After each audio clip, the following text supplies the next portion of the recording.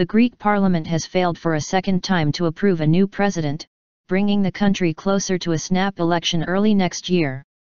Government candidate Stavros Dimas was 32 votes short of the 200 required, meaning a third and final vote will now be held on December 29. For that election, the required number of votes to win will be lowered to 180.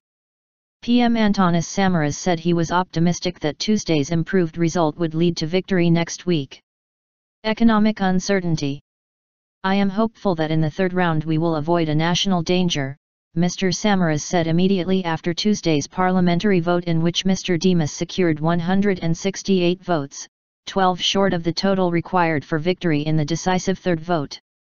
However, opposition Syriza party leader Alexis Tspiras said that there was no option other than to hold a general election, which will have to be held in any case if next week's final round is also inconclusive.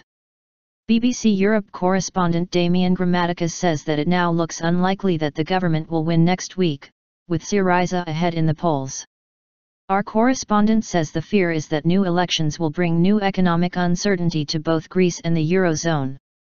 Greece's two-party coalition has 155 seats and needs support from opposition or independent lawmakers to ensure a win for former EU Environment Commissioner Mr Dimas.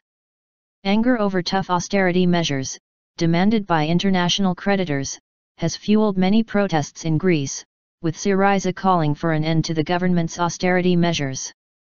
Mr Samaras has warned that the country could risk a disastrous exit from the Eurozone if MPs fail to elect a president.